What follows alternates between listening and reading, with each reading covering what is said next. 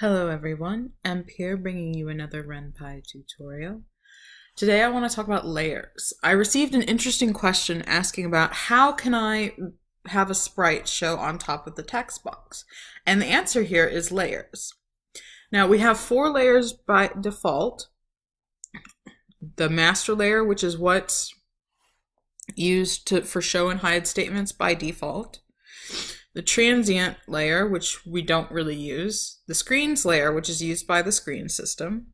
So that's above the master layer. That's why your text box is always above your sprites that you're showing. And the overlay layer. Now, we could use the overlay layer to show something, but there's something very important here. It says this layer is cleared when an interaction is restarted.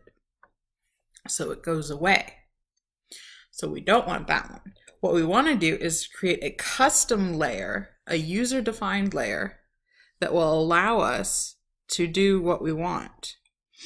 Now, if we look at the config.layers info here, that'll bring us up here to this file.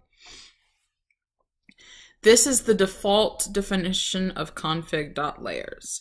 And you do not have to put this in your code if you do not want to use an extra layer. However, if you do, then you need to copy it, and I put mine in options.rpy. I created something that goes over the screens, and it's on top of it because it's listed after the screens one.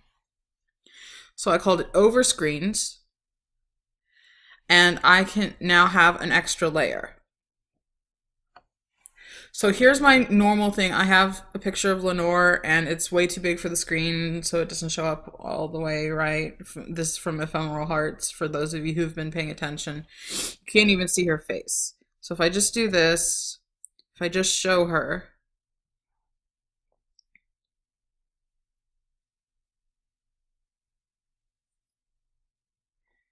there she is behind the text box, just like you expected.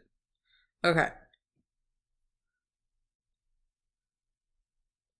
But what if I say I want it to be on this over screens layer? How do I do that?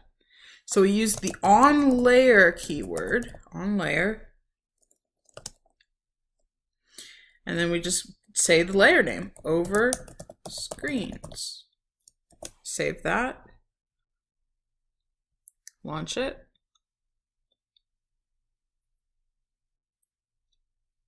And now she is in front of the text box.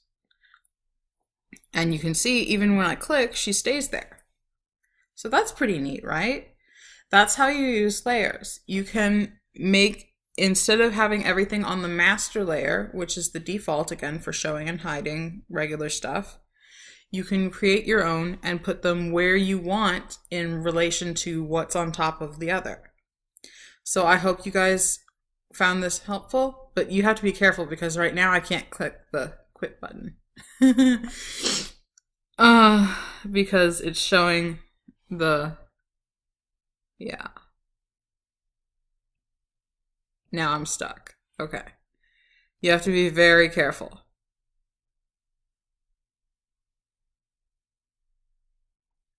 Anyway, I hope you found this tutorial helpful, and I hope to see you next time.